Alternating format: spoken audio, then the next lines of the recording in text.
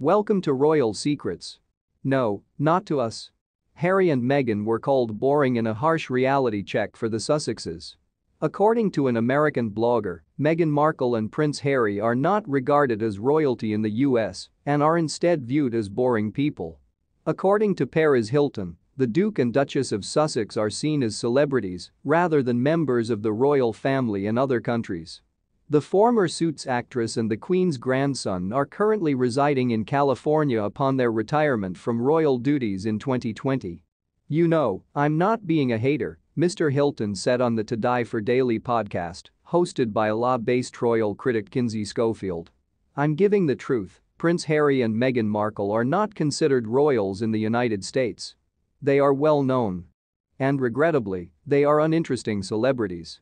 Meghan and Harry are pursuing new lifestyles of financial and personal independence across the pond while residing in Montecito, a haven for celebrities.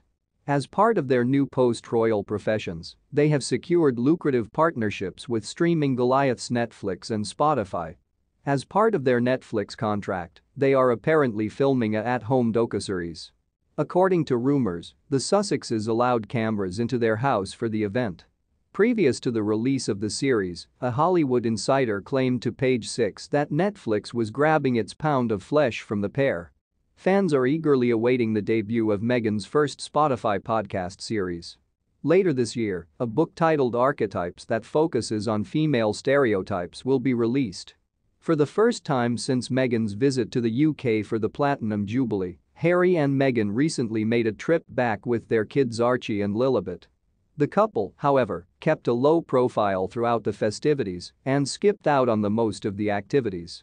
The Sussexes and senior royals have been at odds since Megxit and the couple's dramatic Oprah Winfrey interview.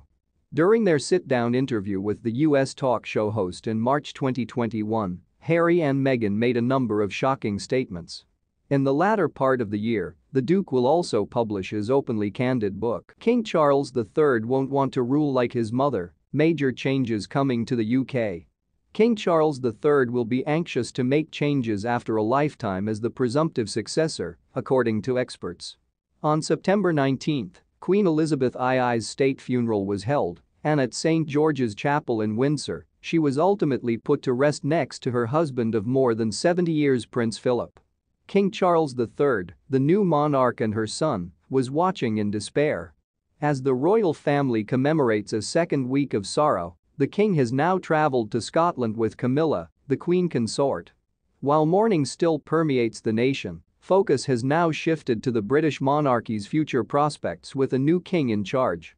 King Charles III, who will be crowned next year, was 4 years old when he witnessed his mother's coronation. However, as the heir apparent, he has been looking forward to becoming king his entire life. The king told Liz Truss, the Prime Minister, "I know a lot of people have been dreading this moment. But we'll make an effort to keep things moving." Journalist Keir Simmons and NBC royal analyst Daisy McAndrew spoke on the podcast Born to Rule. When Charles is King, which was released before to Her Majesty's passing on September 8 and addressed the tsunami the king now faces at the age of 73. Charles doesn't have any of the goodwill that Queen Elizabeth II had entering this position, according to Ms. McAndrew.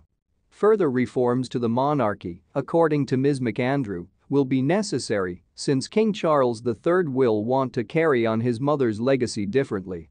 She continued, "We know he won't just want to do it like she did, because he'll want to put his own mark on things, even though he's sat at his mother's knee for the previous 70 years, observing how she's done it. Therefore, he will wish to change things. Will we be prepared for the changes?"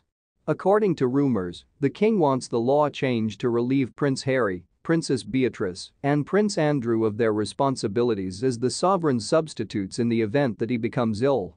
Prince Andrew is believed to be the subject of a harder attitude from King Charles III, according to royal expert Tina Brown, who believes the prince's time as a royal has passed.